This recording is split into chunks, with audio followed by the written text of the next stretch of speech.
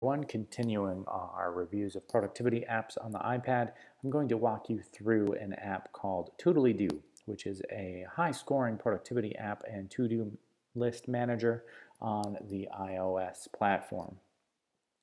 When you log into Toodledo, what you're going to do is be presented with this screen, which is a very simple way of looking at tasks. Again, as a task and to-do management app, it's very focused on making sure that you can quickly and easily access your tasks, add documentation if need be, and make any changes to the system. That being said, what I'm going to do is go ahead and walk you through the process of adding a task and the key features that you have so that you can see what it's like to use Toodledo.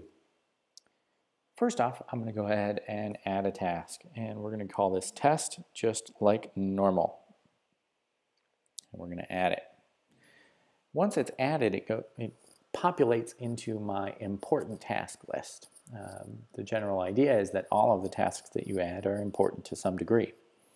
If I select that task, I can add additional notes, I can edit it, and I can change its priority from within the app to having high priority, low priority, medium priority, etc. I can also set a due date for reminders of when this is due. I can set a due time so that I have the exact date. I can organize all of my to-do lists into folders if I choose.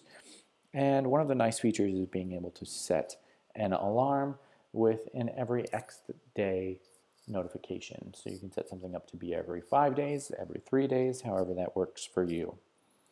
The last feature is an alarm so that you can set up a notification within Toodledo if you want to know when things are coming. You can set that up to a month in advance to give you a little bit more time on your projects. This does sync with the Toodledo servers so that you will have one to-do list across all of your iOS devices. In terms of to-do apps, I find this one a little bit clunky. It has a lot of the bells and whistles that we're looking for in a to-do app, but it's missing some of the aesthetic decisions that we find in apps like Trello or Todoist or things of that nature. So I end up using other apps such as Neo when I am managing my own personal to-do list. This is another great one in the chain if you want something that's very simple and very powerful for organizing simple to-do lists within your own digital life. Again, this is another review in the productivity series.